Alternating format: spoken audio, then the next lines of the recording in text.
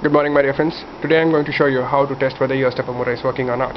All you gotta do is to connect an LED to the input ports of the stepper motor. In this stepper motor there are five wires. You gotta connect LED to any 2 wires of the stepper motor.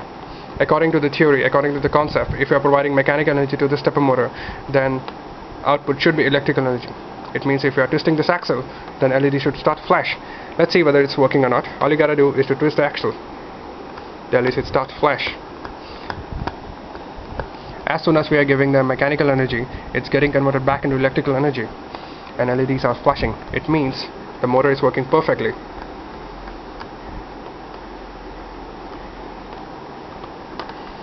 Here's the connections. You can connect this LED across any 2 wires you wish. That's all for now. Thanks for watching.